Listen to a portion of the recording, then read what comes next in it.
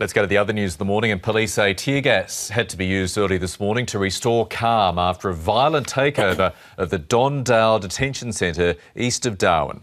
Police say detainees went on a rampage late last night after one managed to get a set of keys from a staff member. Police say a demountable classroom was set on fire and rioters used the keys to gain access to power tools which were then used in a bid to cut the fence. Police arrested a dozen inmates after gaining access to the centre.